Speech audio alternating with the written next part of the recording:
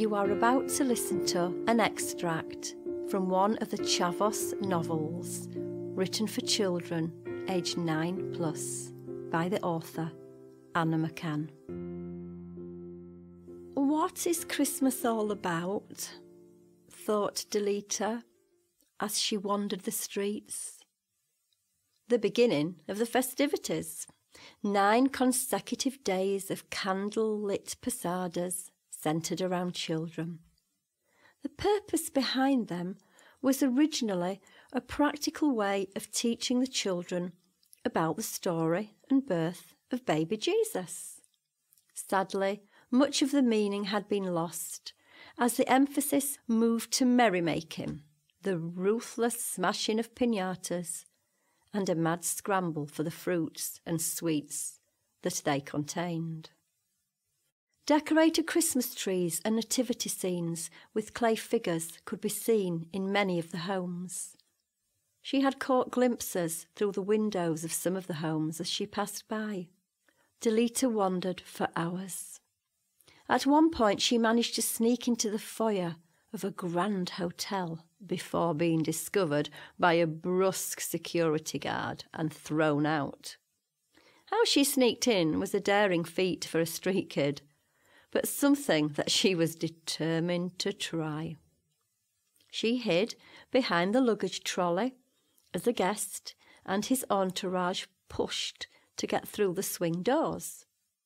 Then she managed to squeeze between them and remarkably made it as far as the entrance to the restaurant.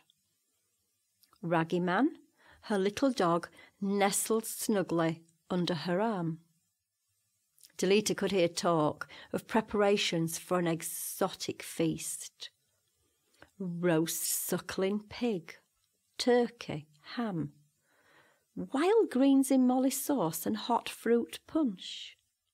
Oh, Raggy Man, I don't fancy the molly sauce, but I sure would like a piece of that turkey. And raspberry truffle, oh, sounds so good. But before she heard another word, she was discovered and escorted rather roughly out of the building.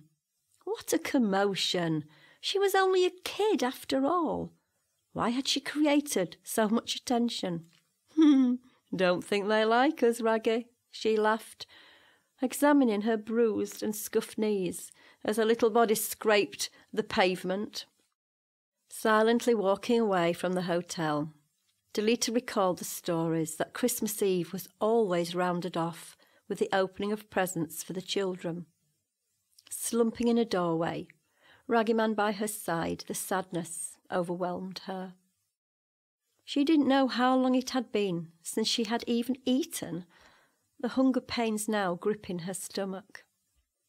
A Mexican family crossed the street, and their 2 young children chattered gleefully as they tossed sunflower seeds to a few wandering pigeons.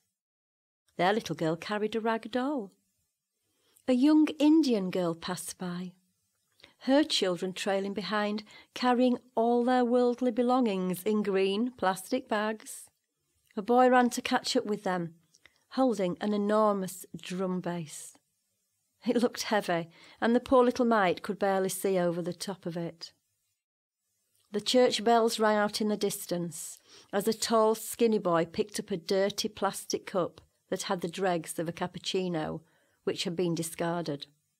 He slurped the remaining contents, grimaced and spat them out.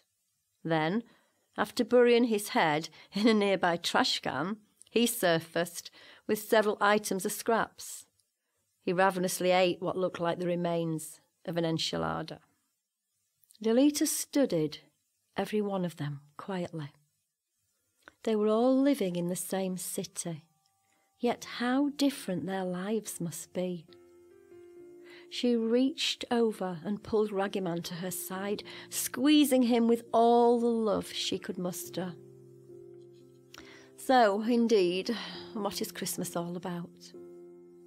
I suppose that depends on who is asking the question. Her mind drifted. She thought of the other homeless kids, dealing with the pain and misery of the streets.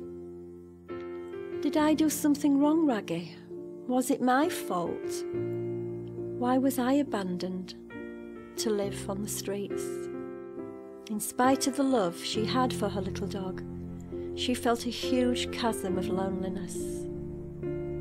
Knowing that she mustn't give up hope, she thanked God for her friends, the other street kids, yes. But the desire to have a family, a real home, and share with them the Christmas festivities, it burdened her. Tears fell from her cheeks. She snivelled and wiped them away. She remembered. Street kids don't cry.